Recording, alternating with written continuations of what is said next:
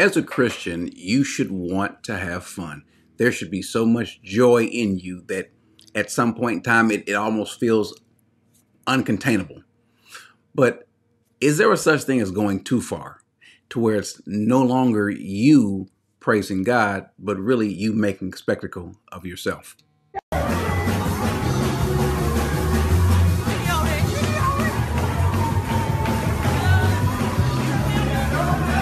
Is that a bit much? Getting a workout in at church.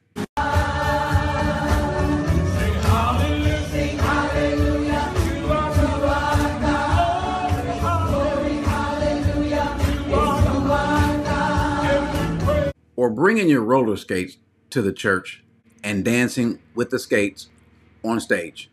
Is that a bit too much? Now, I started off in the Pentecostal church, and there's times where you get excited and the music is going and folks just want to dance. Now, there are times where you're wondering, are they just dancing just to be dancing? Are they dancing just to show off? Sometimes the lines are blurred.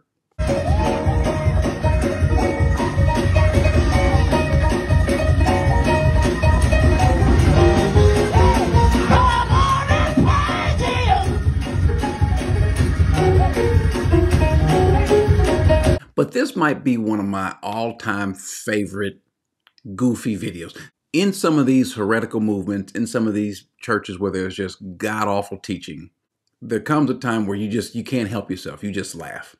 You end up laughing at people who you know are on their way to hell. I need somebody to dance down here for Linda. I see her feet are moving. But I know you wish you could do more. I need you to dance for her.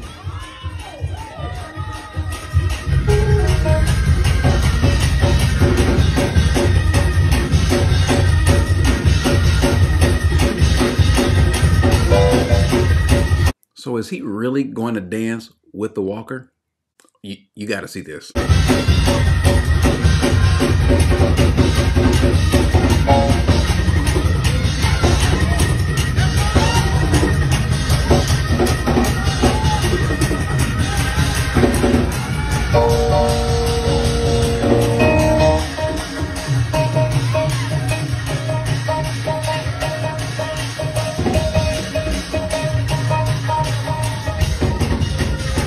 As sad as it is, and let's be honest, it is funny, I could not help but wonder who did it better, the man with a walker or my favorite, Spider-Man.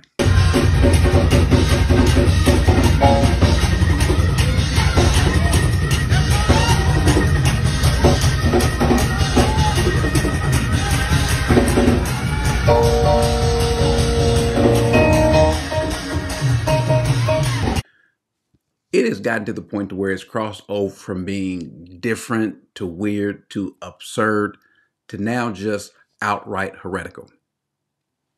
Yeah, there is a time and a place for dancing. The Bible makes that clear. And we do so to show our joy and to praise the Lord. But it's gotten to the point, again, where they're praising more themselves and showing off themselves, making a spectacle of themselves, that in no way brings honor or glory to God. It should be that when someone sees you dancing or shouting, they know who you're dancing and shouting on behalf of or to who you're glorifying. But in these clips, in no way, shape, or fashion is God getting any glory. As a matter of fact, God's not even getting any attention from this. The Bible tells us that a wicked and unrighteous generation looks after and looks for signs. Now, when signs don't come from heaven, what do? They manufacture signs. They manufacture different feasts. They manufacture different gimmicks, anything to bring attention to what it is they're doing.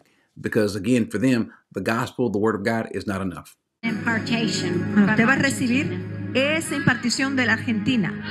Oh.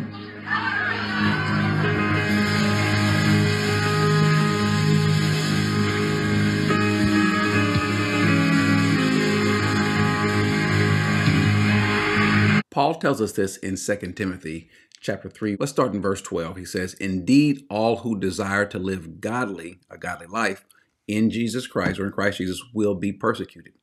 And here it is, while evil people and impostors will go on from bad to worse." That's important. deceiving and being deceived. But as for you, continue in what you have learned and have firmly believed, knowing from whom you learned it. And then, of course, in verse 16, it says, all scripture is breathed out by God and profitable for what? For teaching, for reproof, for correction, and for training in righteousness, that the man or woman of God may be complete, equipped for every good work. So there are these people that are deceived themselves. Many of them also, though, it should be noted, aren't deceived. They know full well what they're doing, but they are also deceiving others. And they get this cult-like following. And they can have them do just about anything. Don't believe me? But they're going to eat special bread before they eat this. If Jesus can turn water into wine, fish into his body, loaves from the boy into what? Into what? Into his body. People can eat. So I'm going to give them food from above. People, we are fasting, but they're going to eat the fulfillment from above. Wake up! Stand up!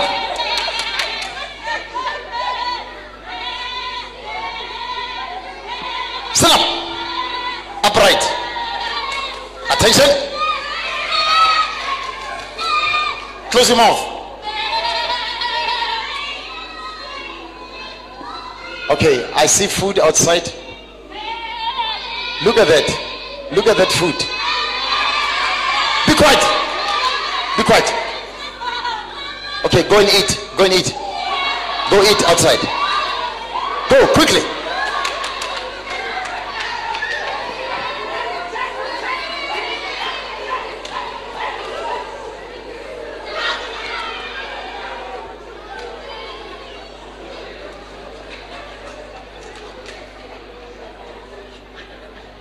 Eat quickly.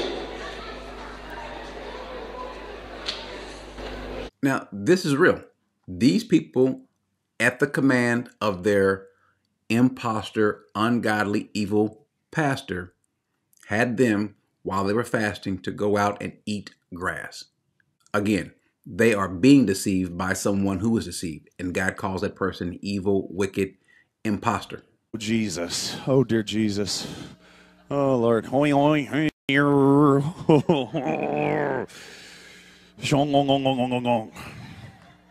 Yes, Lord. I've learned a quick prayer. I'll teach it to all you really quickly. Okie dokie, Lord. Okie dokie. Lord, I love your heavy, drunken glory. Now, could you imagine that guy being your pastor or your preacher? How is it that you sit there and don't get up and walk out? How is it that you, or I can get it, because if it were me, I wouldn't get up and walk out. I'll be honest with you. I would sit there and laugh. I'd get my popcorn and laugh, because clearly we're not at church, we're at the movies, we're at a show. And so I'm looking for the usher to bring some food and some drinks so I can kick my feet back, put my Bible to the side, because there's no word of God here. And so I'm going to enjoy myself, matter of fact, pull my phone out and record this, as someone did. Now, and I don't know if this person even knows what he's doing. There are some people who genuinely know what they're doing. And then there's some people who just don't know. They may very well think that what they're doing is right and proper. For example, could you imagine your grandmother, a grandmother, who happens to know how to play the guitar, wants you to praise God? Imagine how awkward that might look. Well, let me show you how it looks. Call it. Call it. Call it. Call it. I'm wondering if the boy is just scared, confused, both. I don't know what to do. I'll just sit here and just clap. Because if not, grandma's going to beat me.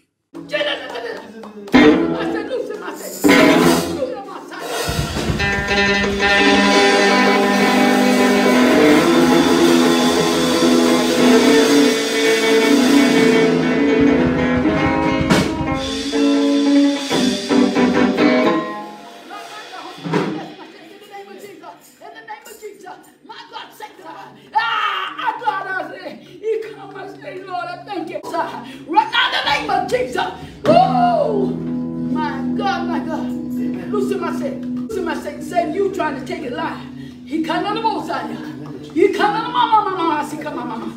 Loose it on I say right now. In the blood of Jesus. The blood of Jesus. The blood of Jesus. Ah!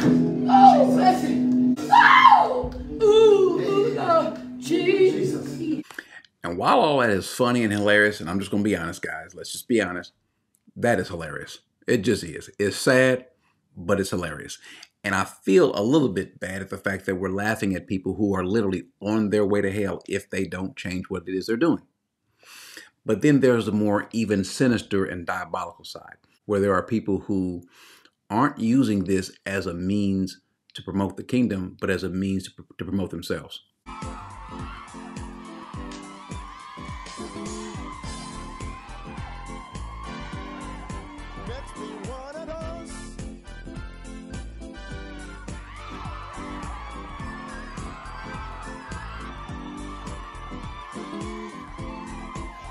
Yep, you saw it. The man had a crown on his head. He comes in as he's a king, as though he's a king. And people treat him that way. And no matter what he does, they're going to honor it, even with his fake moving of the feet to slay people in the spirit. I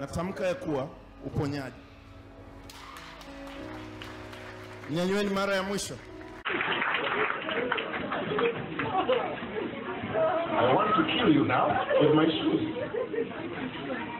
I want to kill him now. I'm about to kill you. Yes, yo.